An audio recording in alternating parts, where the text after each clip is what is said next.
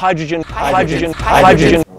has the potential to make all forms of transportation go carbon neutral. The question is, will we actually take advantage of this new fuel source? Well, we already do with rockets, which combust hydrogen with oxygen, and it's pretty clear that there is a lot of potential energy in the fuel, which begs the question, if something as technologically complex as a rocket can use it, then why has it not been widely adopted in other modes of transportation?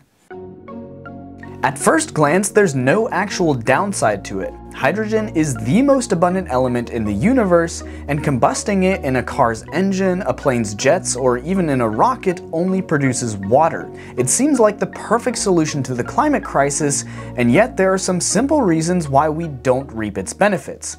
Hello people of the internet, I'm Nico, a former engineering student, a current Google search user, and either a future full-time YouTuber or a homeless person.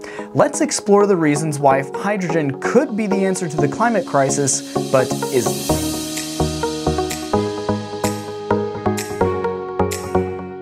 First, let's take a look at how hydrogen gets used today.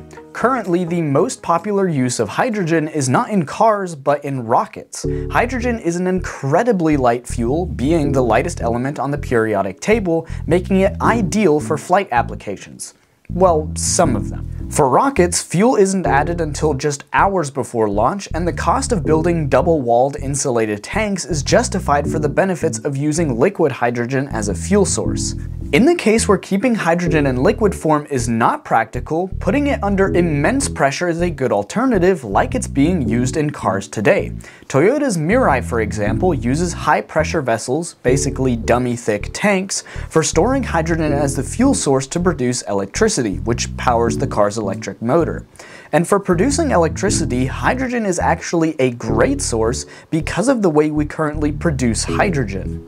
The easiest way for us to get hydrogen, aside from finding it underground, which I will get to later, is by splitting it from oxygen. Now, if you remember your elementary school science class, hydrogen and oxygen is just water, which there is plenty of in this world. And if you channel the power of the dark side and zap the water molecules, you can separate the hydrogen. This process is called electrolysis, but if you reverse the process, combining hydrogen with oxygen, you get electricity and water. That is exactly what happens in the Toyota Mirai, and it means you can travel on electric power, get over 300 miles of range, but you don't have to wait an eternity for a battery to recharge. Sounds great, but then why do we not see more widespread adoption of hydrogen power? It's complicated to say the least, but we'll break it down into two categories: hydrogen for producing electricity and hydrogen for combustion. In the case of using hydrogen to produce electricity, it's actually not too far away from widespread adoption. Take the Toyota Mirai again as an example. The technology itself works and is fairly practical in use, which is usually not the case for revolutionary technology.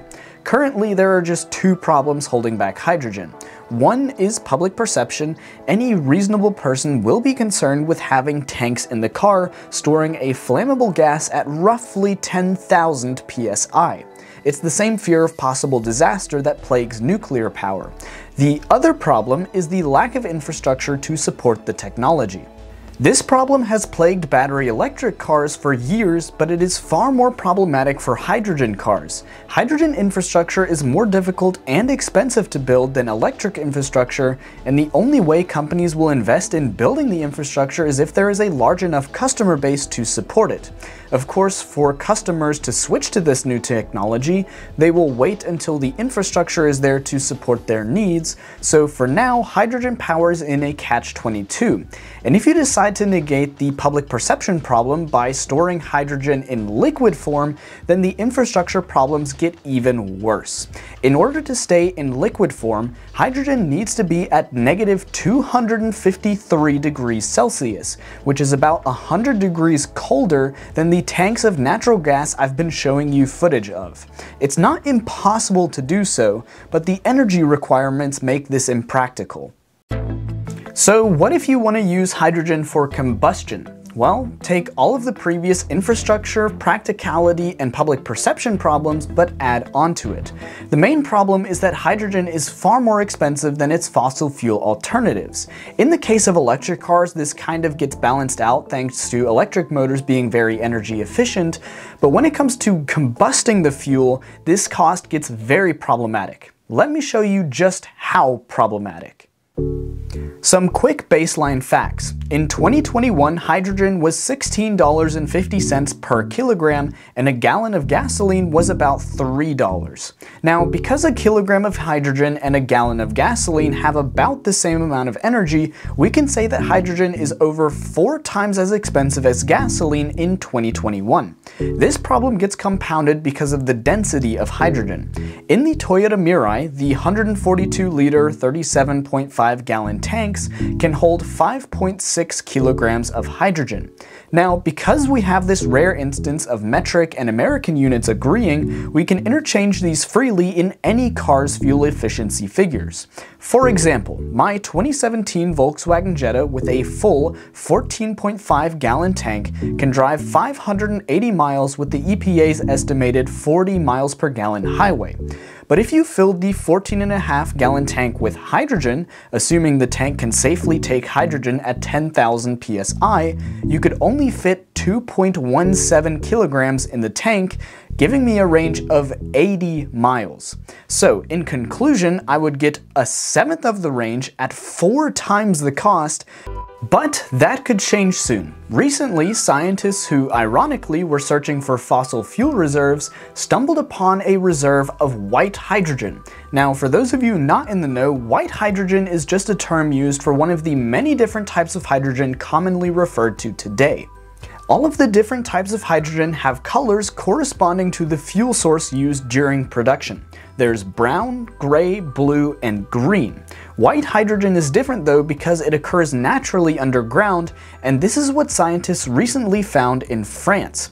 Current estimates for global white hydrogen reserves are in the tens of billions of tons, and even if we could access just 1% of it, it would provide 5 times the current global production for the next 200 years.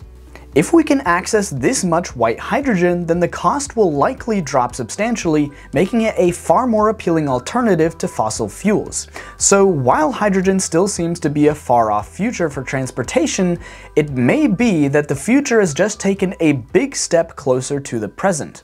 Now, if you haven't heard about what Porsche is doing with hydrogen, using it to reverse engineer carbon-neutral gasoline, then you may be interested in this video I made a couple of months ago. I cover the science of how it works and some pros and cons, but I plan to revisit the topic because I had a curious thought about how it could be used politically. Now, if you're interested in that and would also like to see more videos like this where I explain different things about how the automotive industry and related industries affect our lives, then consider subscribing. It's free and you can always change your mind later. Until next time, people of the internet, peace out.